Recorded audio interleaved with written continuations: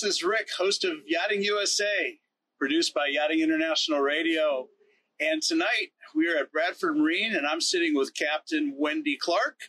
This has been a much looked forward to conversation. Wendy, thanks for joining the show. Hey. Thanks for being here. Thanks for inviting me. Thanks for putting in all the legwork that goes up to something like this. So It's nothing, right? Nothing. Magic. Behind the scenes magic. Ray is behind the scenes. That's the magic She happens. is. No, this is good stuff. I think you are my 34th episode, which is kind of cool. We're really starting to move it along. And, there's a lot of reasons why I'm glad we're sitting here in the South Florida summer evening. It's a little warm. We're on the heart. The air conditioning is turned off, so we're on deck at Bradford Marine. Wonderful facility. Bradford's got a lot of infrastructure investment going on. Lovely shipyard, lovely group of people that are running the shipyard. So it's serendipity in a way that we happen to be here. Yeah. You're here for some service work on. Tell me about the boat real quick before we get into We other are things. on our 88-foot Sunseeker. Her name is Splashed Out, red hull. She came to us about 2.5 years ago. So she's been under our TLC since then. Just standard out of water maintenance. Stuff that has to happen. Stuff that has to happen, but you need it out of the water to get there. So I get it. Standard. Good. Yeah. Well, you're in a good place. Yeah. This is my second time with Bradford. Okay. Came to them as orphans of the Rossioli buyout. So originally we were patrons of Rossioli. Right on. And so when the gentle takeover happened, we were absorbed, and great experience with them. You mentioned to me earlier you came because of the people. Yes, I did come because of the people. The project manager that I absolutely adore. Shout out to Dan Kingston. He's a staple in the industry and here at these yards. He came to Bradford from Rossioli, and honestly, he's why I stayed coming down here. I love it. Well, and hopefully the experience you're having here is going to resonate and bring you back in the future again. Yeah, it's about relationships. It is. It's about the people, and you can build the best infrastructure you want, but if you don't have the right people in place, it doesn't matter. Correct. So yes, yeah, good stuff. But really, I want to talk about you a little bit here, Wendy, because you have an interesting story. Southern California girl. I am. We were talking at dinner earlier. You didn't really see this coming initially. I didn't. Being no. captain of a charter vessel and being in this industry the way you are. So, I'd love to hear a little bit more about what it was like growing up in Southern California. You went down a path, went to school, and had ambition to go a completely different direction for a while. I did. This is my maritime career has been a series of delightful accidents. So I had originally planned on being an academic for most of my life. And I took classes at community college. I kind of fell into their level 1 mariner certification at Orange Coast College. It's in Southern California. And kind of just continued to have happy accidents. I graduated from their program with a certification that kind of just let you know kind of the basics about how to tell your ass from your elbow. That's important. Yeah, and how not to die on deck. And that was kind of really important. The basics there. Right. And happened to be talking to an instructor at about the time I was looking to move into a deckhand position. He had a contact with an owner that was looking for crew and went to the interview, ended up working on that vessel for about 6.5 years while I continued my academic career. You were going to be a weather girl. I was not. Sorry, I couldn't help it. That is the big question, though, when I talk about how I was really interested in meteorology and weather science and climate science and all that. The first question is weather girl, yes. But I figured that, honestly, being a weather girl is a thankless job because your forecasts are really only good for a few hours, up to a day, maybe two. And then after that, it's one of the few professions where you can basically screw up every day at work and still keep going, keep your job. Keep your paycheck and show up the next day with a smile and do it all over again. So would it surprise you if I told you, we're avid divers, my son and yes. I, and we're in the ocean a lot. And this summer we were in the Bahamas for a couple weeks. So we do a lot of diving off the coast here. And I was checking my computer and checking temperatures, and surface temperature right offshore in the last few weeks is running about 85, 86 degrees. It's warm. And when we dropped down to about 70 feet of water, it was 84 degrees. Ooh. Oh, yeah. So that's a pretty significant water column with a lot of energy in it. That's a lot. Yeah. Yeah. That's a little foreboding for our coming peak of storm season here. That's it's not a good always thing like to hear. that. I've been out there in July and dropped down on a 40, 50 meter wreck, and there's been a cold water upwelling, and I'm nice and warm in decompression in the first, 40, 50 feet of water, but down there it was dropping down to, 55, 60 degrees. Yeah. So, and you're not normally wearing a dry suit in the summertime. So, No. you kind of have to suck that one up a little Not bit. out here. No. But weather. So that's a real thing. And you were going down that path. It's a real thing. Yeah. And I had PhD plans and goals, got accepted to UCLA as a PhD student.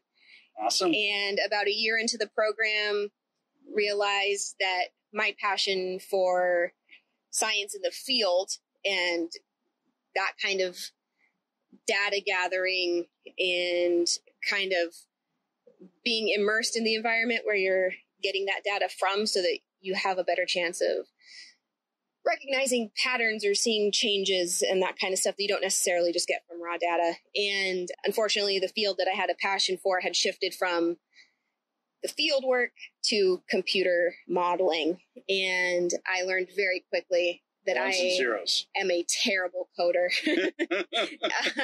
absolutely terrible at it, and didn't have a passion for it. Okay. And if you're going to have a PhD in something this big, you need to have a passion for it. And I was lacking that. So about a year into the program, I kind of had to come to terms with that, realize that it was time for a change, and sat down with my advisor and my mentor, and we saw that I could just basically sign a piece of paper and leave with my master's. So, bravo. So that's what I did. Yeah, it was a lot of work. I didn't want to be that, 6, 8, 10-year PhD plan student. So I really buckled down in that first year. And so I completed a master's in a year. That's strong.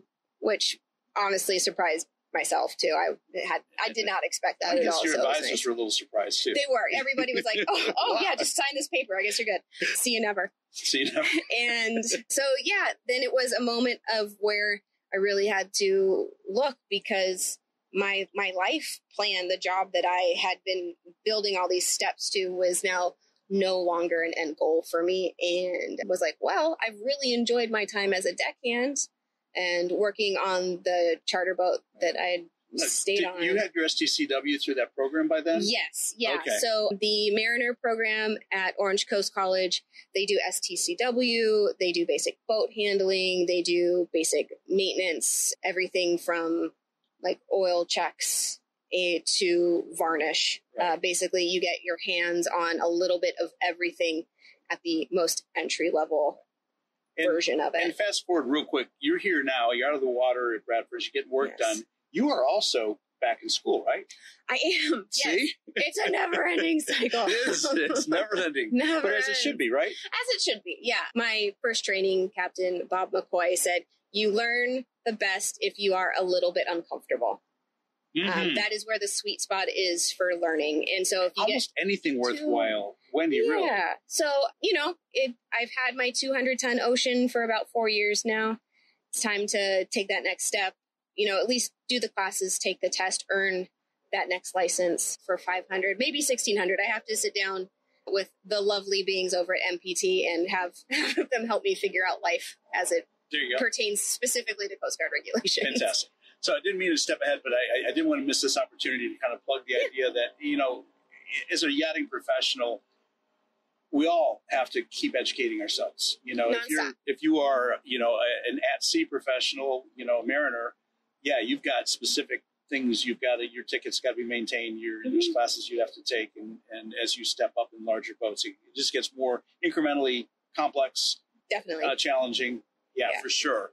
Worthwhile, though, I think. Very worthwhile. Yeah. I think so. Even the rest of us that are in this industry, I tell anybody, never stop learning. There's so many facets to this industry, and you can't be expert in all of them. You should be knowledgeable in most of them, and always stretch a little bit. Try to get a little bit further than you were before. Yeah. Yeah. Yeah, because you never know what opens up after that or who you can help along after you and all of that. It's interesting. And we'll talk about that too. I think that's important, how you can, in this industry, really do well for others, mentor other people, and help other people progress is, that's it is our industry in general, but especially the vessel side of it, the crew side of it is still very apprentice based. Like Coast Guard counts on your captain and your head of department on deck to teach you things. That's right. Because our tests are not, at least in this country still, are not practical tests. They are all theoretical. They're all, you have to sit somewhere and take a paper test, and the entity of the Coast Guard is banking on the fact that you worked with people that are passing down their working knowledge that's how it works of the profession. In the Coast Guard, in the Navy, that trickle-down effect, it's real. When you're at sea, that's the classroom. Yeah. That's a real classroom. It's so multidimensional, so many things going on. So you kind of fell out of the left the academic piece and joined the wonderful world of yachting. I did, yes. And tell me about that now. You jumped on board as a deck? So my first job, I was lucky to be with a really incredible training captain and charter program right out of the gate. I think the vessel is actually still chartering in Southern California. It's called the Paradiso.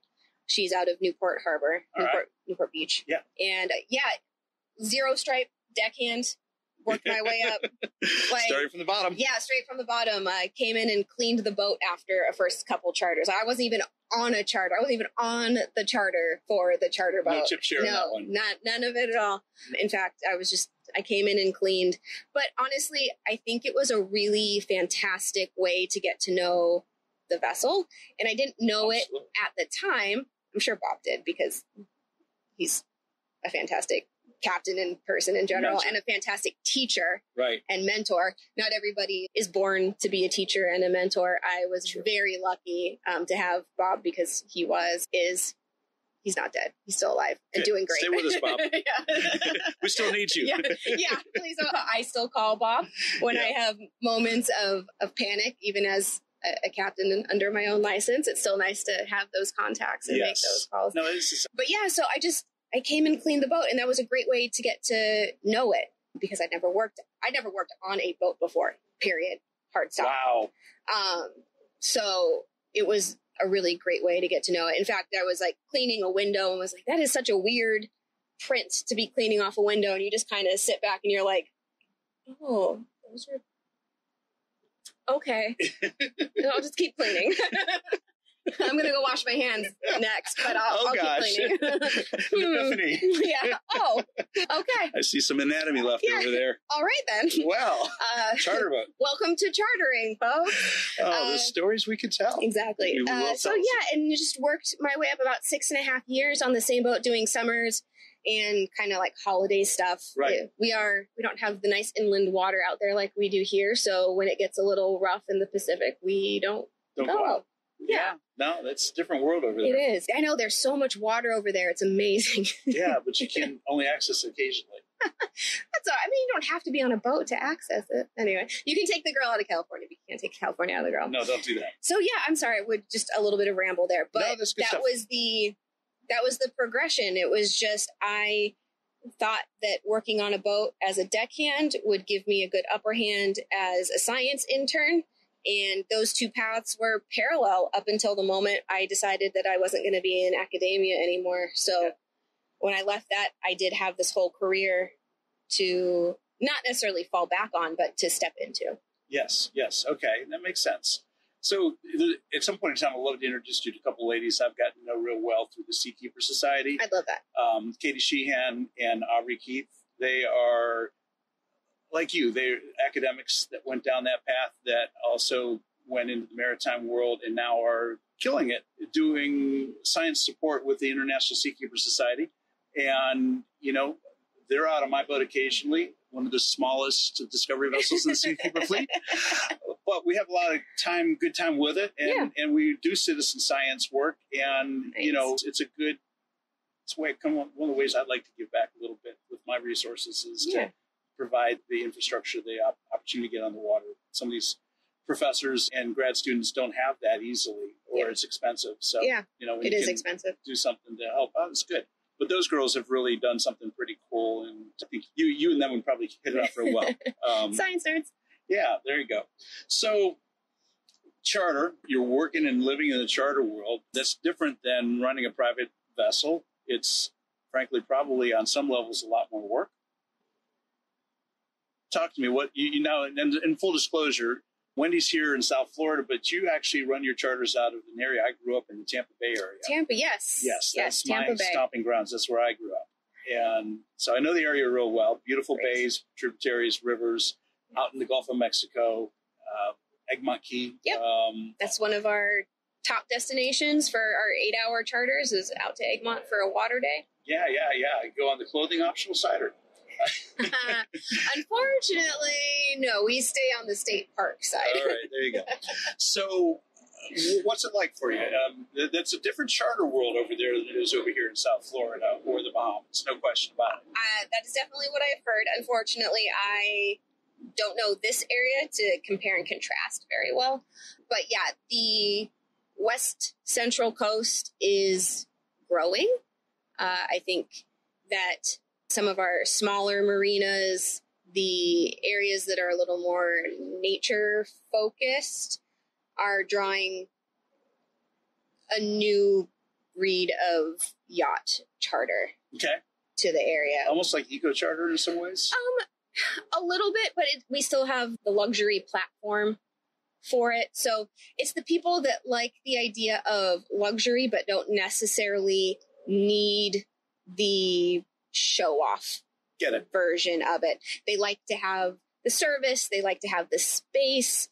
They like the attentive crew, but they don't need to be med-moored against see and be seen 30 other vessels. Right, yeah. They like the fact that when they decide to go to bed at night, they're not fighting the parties that are going on either side. If they have kids, they don't have to worry about the parties that are going on either side. That kind of stuff. Sometimes it's not just below deck, is it? No, for our company, it's all above deck, and the crew just sits there and goes, yes. Good. But yeah, no, so it's the marinas that we go to are smaller. Yeah. So when we are there, you do have the feeling that you are the biggest yacht. You are the biggest boat in that marina. Right, kind of stand out a little bit. Yeah, so you can still get that status, that's stated real, without having to elbow your way on and off the boat in the marina. But you were mentioning something which I'm very aware of, but a lot of people aren't. That these are absolutely not 9 to 5 days. These are, when you're on charter, you're putting in 16, 18-hour days and getting right back up the next day to do it again for maybe 2-3 weeks. Depends on the charter, depends on the circumstances, but it goes. Yeah, that is one of the ways that currently West Central Florida is a little different, is that we don't have these long charters like you guys do out here.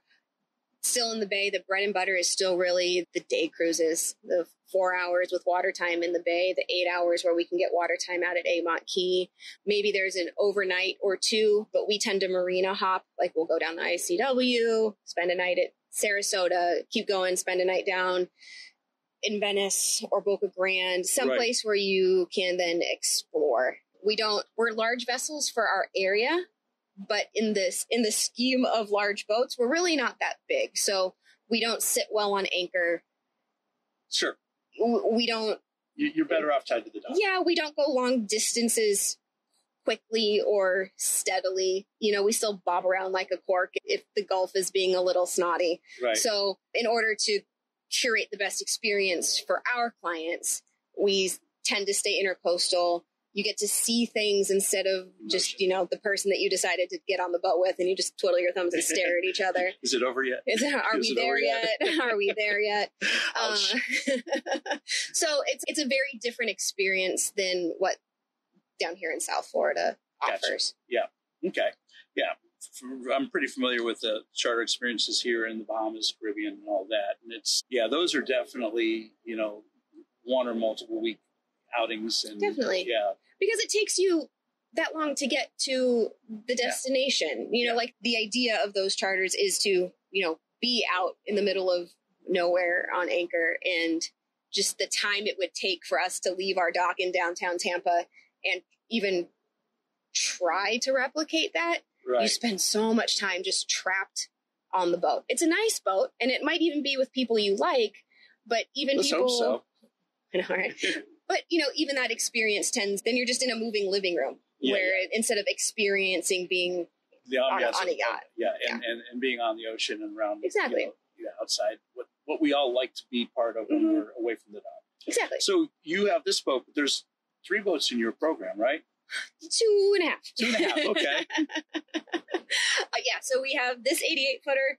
We also have an 83-footer, also Sunseeker, Manhattan. She's called Vanguard. Okay. She was actually the first vessel to kind of start this She was the Vanguard chaos. Of the fleet. Yes, she is. So I started working on her in 2020. Okay. And then a year and a bit later, we got the 88-footer. And then a year and a bit later, we got a 55-foot Marquis. Carver Marquis. Carver. Yes, yeah. Carver. Yeah. And that one is going through all of the hoops and iterations that will get her as an inspected vessel, because she's too small to run as a UPV 12-pack, which is what we run the 2 big boats on. Right. And our area is flooded with that size range So I know it.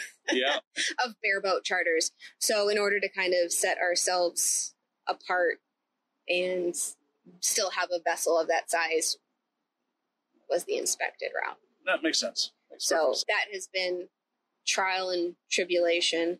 And also one of the reasons why I bring the big boats down here for yard periods is just our yard situation is really hit or miss on the West Coast.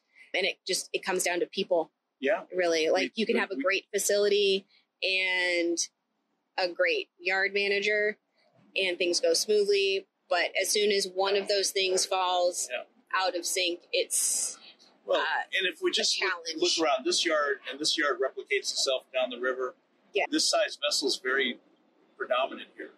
So there's a lot of legacy knowledge and capabilities for servicing and refitting and providing infrastructure for these boats here. Yeah, the vendor pool is here. Yep. Like where we are, there's maybe 1 or 2 vendors, and there's definitely, and if there are 2, there's definitely one that does a better job than the other, you know? And so to get the support to work on something this size it's just not there.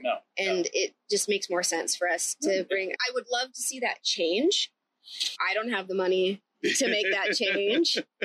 I would be somebody's biggest cheerleader. Well, so you never know. There's so many people that are watching this podcast because we're about the business of yachting. There might be somebody out there listening to you right now going, there's an opportunity. There is attention to that. There is a solid opportunity, a bigger travel lift, anything like. I have to bring the 88-footer here. Right.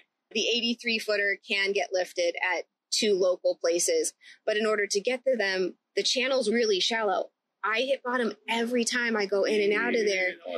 And I'm like, well, there just goes the paint job we just spent thousands of dollars on. So rebalancing the props or something like that. Right. So, and it's all soft, which is nice, but Tampa ship's a little too big. So, right. And they're not set up for yacht finishes. They are very commercial. Mm-hmm. As you see around here, everybody's tented, everything's clean. We are still a very industrial port. Yeah. And so you get the shade cloth that meet regulations, but don't necessarily go that step beyond to keep it yacht clean. Yeah, I get you. And so, not only are we're too small for those guys. Yep.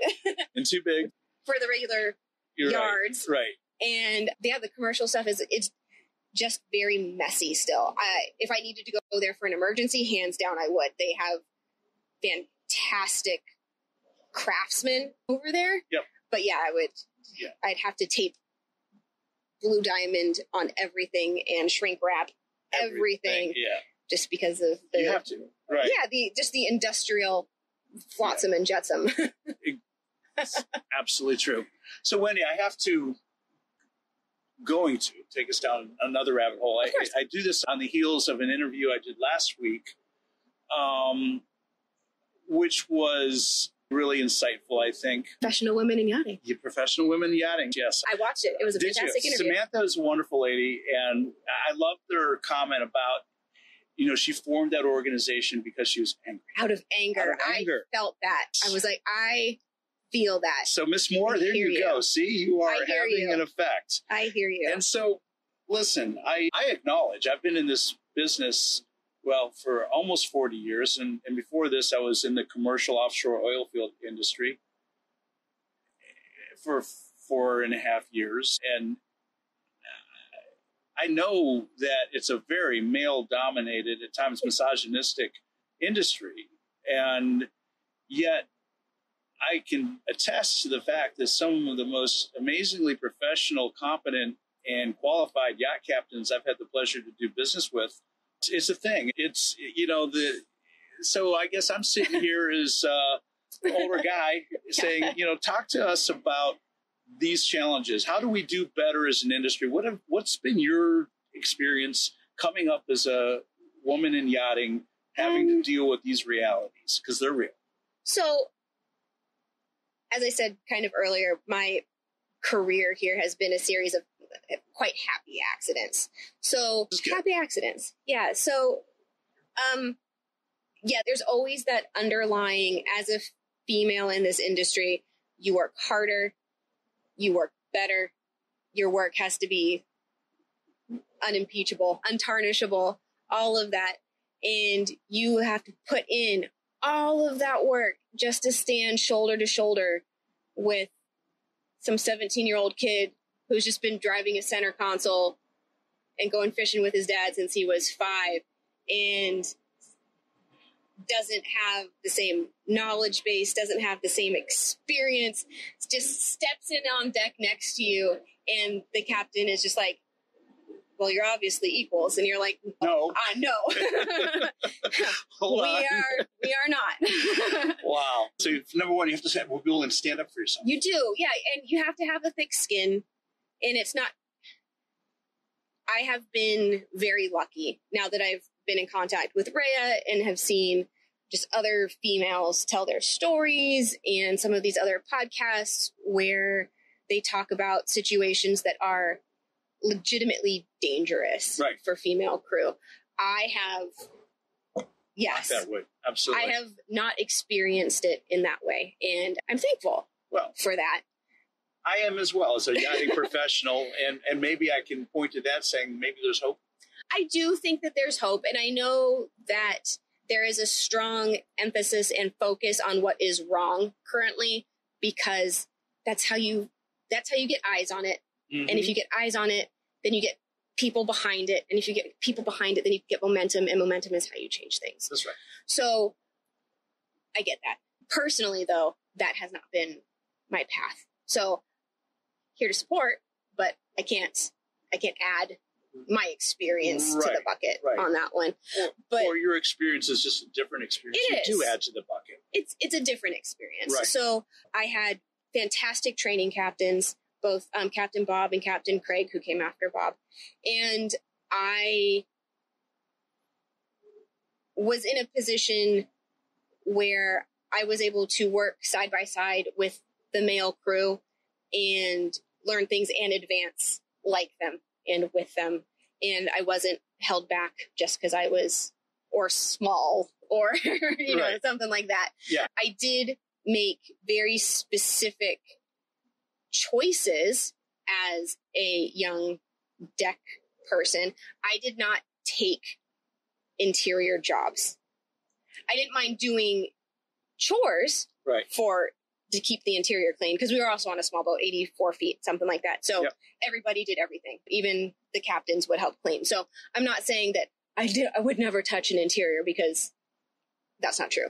But I would say thank you, but no thank you to stew positions. You had purpose and intention to stay deck and move in that direction. Because it was very easy. And it's even easy now, just as a female, and especially a small female. It's very easy to be pigeonholed into the interior space. Yep. And I tried to make very conscious decisions to prove myself on deck. Bravo. It paid off, I think. Yeah, so far, so good. I think it has. But also knowing that everybody does everything on these small boats, I feel like I had a very well-rounded foundation, especially for the position that I have now and the kind of charters that we run now, and that I have to oversee both departments. So I know what the standard is for interior. I know what the standard is for deck. I know what the standard is for our service and our maintenance and all of that. So it was a focused path that at times were definitely more difficult, because as I stood shoulder to shoulder with the boys on the team.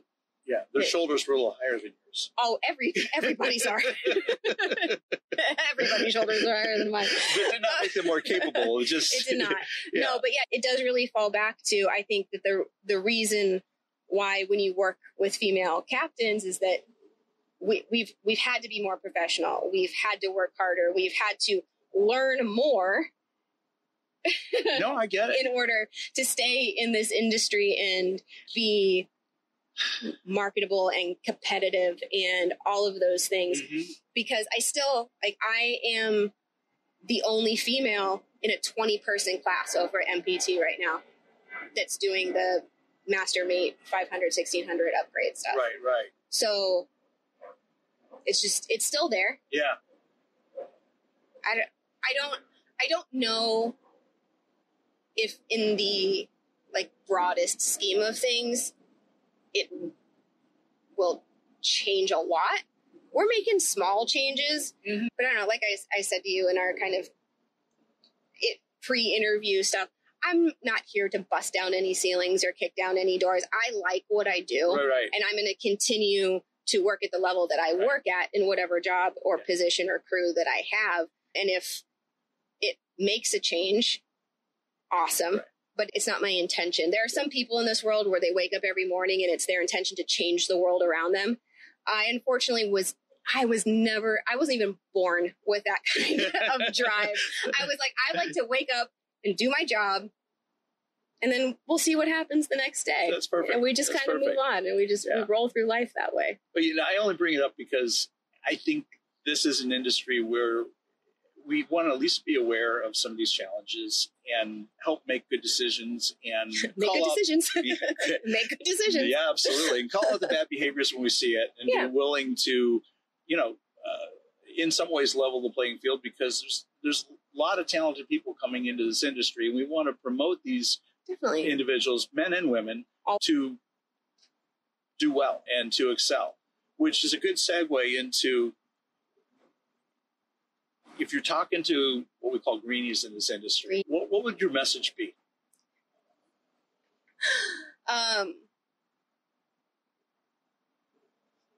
It's going to be a little harsh, greenies. Lower your expectations. Okay. You need to start at the bottom. The people that you see working on the big yachts and, working their way up through the deck situation, we've all started at the bottom. Yes. You have to start there too. And I understand that Bravo makes everything look shiny and green and exciting. That is well edited. It is very well edited. And to walk in to any job, really, not just our industry, but to walk into any job and just say, you owe me what I expect, is an unrealistic way to go through life in general. That's totally true. Totally true. So my favorite greenies are, and it doesn't matter how green you are, even if you're just green to our program, my favorite greenies are the ones that will, for the first month, just listen, do what they're told, and ask questions to help identify the holes in their knowledge. So the fastest way to get under a head of department skin or your captain's skin is to walk on a boat and they have you do something a specific way. They go through the steps with you. They have the patience to teach you how they want this particular thing done on their vessel, you need to do it that way. The moment you're like, well, on my last boat, I know better. Nobody wants to hear that.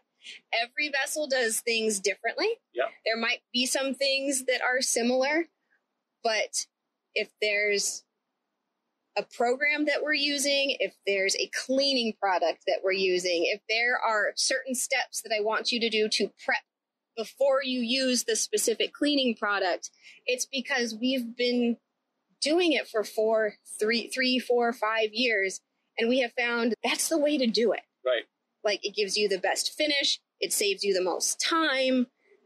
It protects the stuff around you for when you inevitably kick over the stuff that you're working, the chemical that you're working with. Right. So I think my best advice to the greenies is learn from your environment. Even if you've had classes, the first time you are on a vessel, I don't care if it's your first vessel or your 50th vessel, the first time you are on that vessel, you watch and you listen and you learn.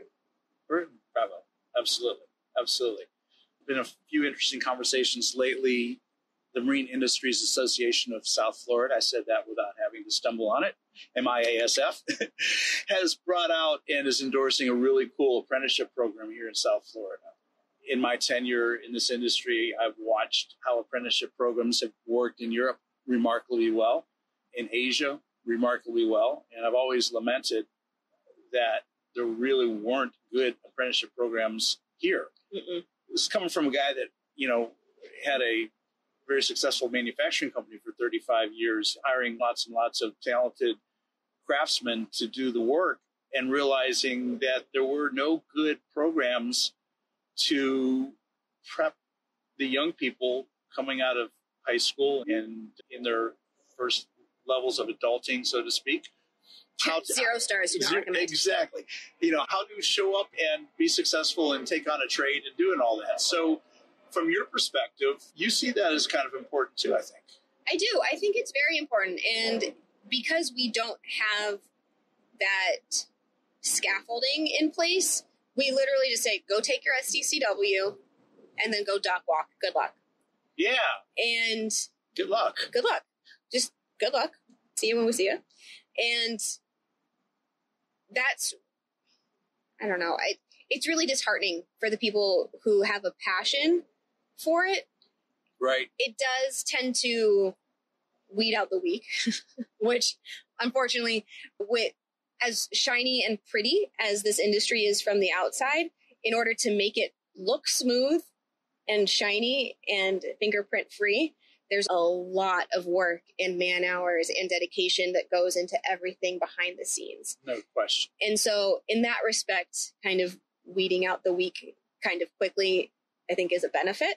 But unfortunately, it doesn't stop there. It is quite the barrier to entry for our industry. And I think that is what's keeping us from growing and getting the talent that we need and feeling like as a captain, feeling like you want to put the energy into these people because they're going to stay and they're going to make something of themselves and they're going to go places. And when you just have greenie after greenie and you've taught the same 4 steps to 15 different people because they're just rotating on and off your boat, that takes the wind out of our sails at the same time. And just because you just get so tired, it's like we have our jobs to do first and foremost. And although part of that is mentoring, we take, like whenever I have a new crew member on board, not only am I doing my 40 hours a week, I'm now taking daytime out of my life to make sure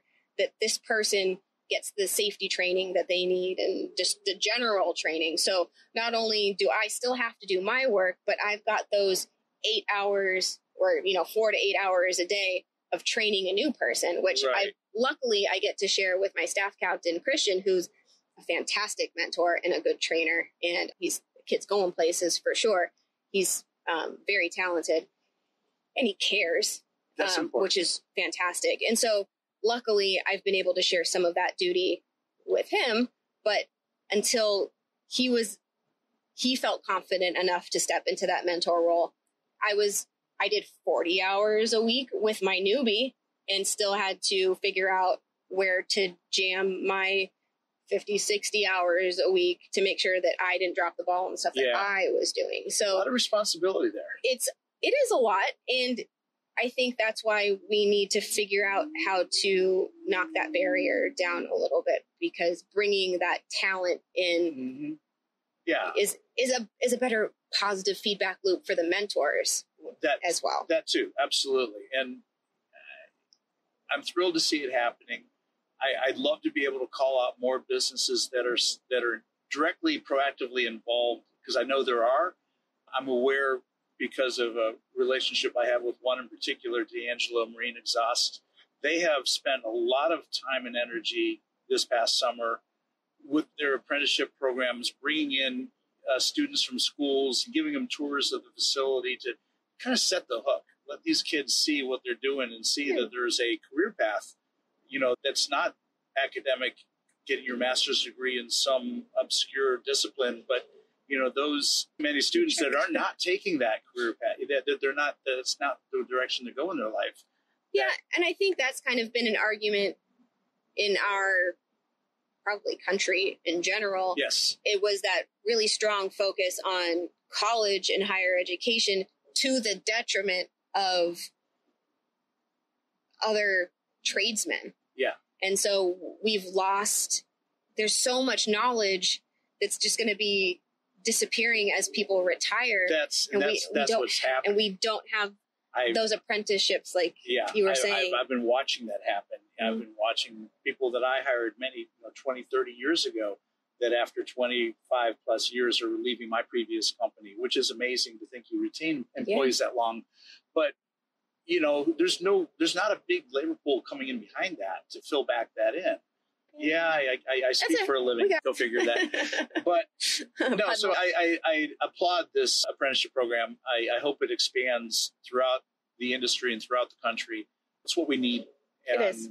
If more of us have this voice to say, make it happen, let's support it, let's help it happen, it's a win for everybody. It's an investment in our future for sure. I would think, I definitely agree with that. Yeah. Sure.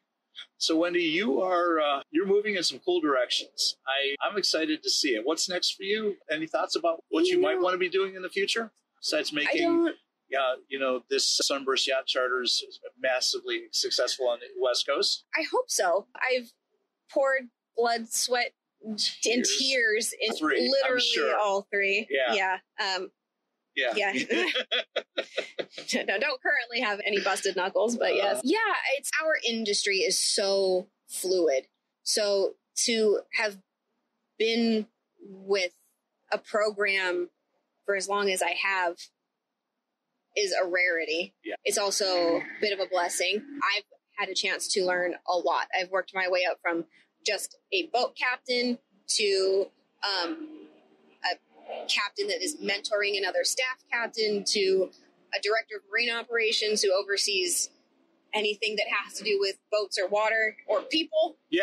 And so my progression has been fulfilling. I never know where this industry is going to take me next because, like I said, it's just been a string of happy accidents, including my position here. Happy accidents, accidental success. Exactly. You want to look at that, right? Yeah, because I started with this program in the middle of the pandemic. Yeah, go figure. So changes. Yeah. So I don't know what is next. My life is very intertwined with this program right now, but it is the yachting industry, and the owners could wake up tomorrow and decide that this is no longer something. Yeah, it's no longer fun. Right. And then your job evaporates. Yeah, so it's a reality check. And that's, it is. It is. And it is part of another industry. reason why you're working towards your 500 or 1,600 ton ticket. Yeah, and definitely. That opens a lot of doors for you. And always moving on, always moving up. Yeah. And, I think people who are going to watch this show will see a remarkable young lady who has got a pretty good head on her shoulders. Thank you. That's figured it out. And that's what I like about this conversation. I really think you figured it out pretty well. And I think you bring something real to the table. It's just made this an absolute delight. Thank you. Well, thank you. Can't thank you enough for joining the show and part of the conversation. And I hope that you're going to inspire some people to go, wow, look what Wendy did. I think I want to do something like that.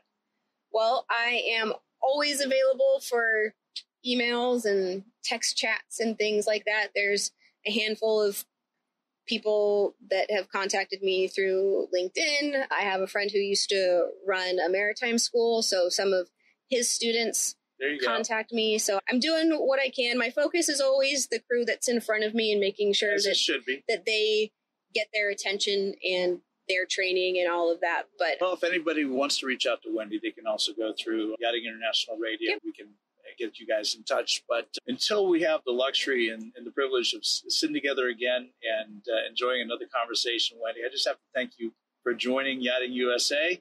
It's people like you that are making us wildly successful, and I'm very grateful. Well, thank you for having me. It's nice to be part of the Yachting International Radio family. So you are. I appreciate it. Darling, thanks so much. Thank you. We will see you again. And until the next time, I'm out of here.